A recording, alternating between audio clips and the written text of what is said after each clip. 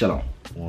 What's up, BZ Dynasty? So what we're gonna do is we're gonna look at Light and Truth by Robert Benjamin Lewis. As I let you guys know, a lot of this hidden history is in these old books. You can't trust books from the 1900s and 4s, you guys. If you want to find a lot of these hidden facts about who we are, the 1800s is the place to go, you guys. So we're gonna look at Light and Truth and see how Light and Truth defines the word more. So as we see, the word Negro. Negro is derived from the Latin term Niger, meaning black. The following terms and definitions are in the American edition of Dr. Walker's dictionary. More, as you can see, a synonym is Negro, right? You also see Negro, a synonym for Negro is blackamoor.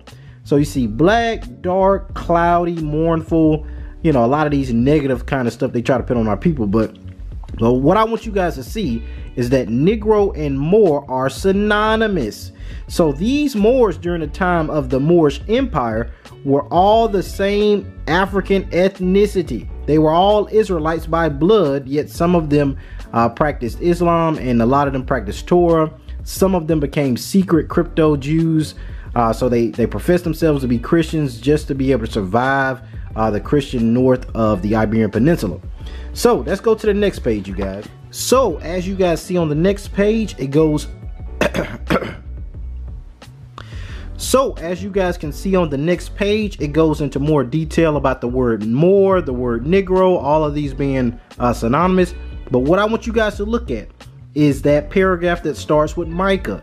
It says Micah the Moorstite, or a prophet of the Moors, right, prophesied in the days of Hezekiah, king of Judah, and spoke to all the people of Judah, parentheses, the Moors, saying, thus saith the Lord of hosts, Zion shall be plowed like a field, and Jerusalem shall become heaps. All praises be to the Most High Yah.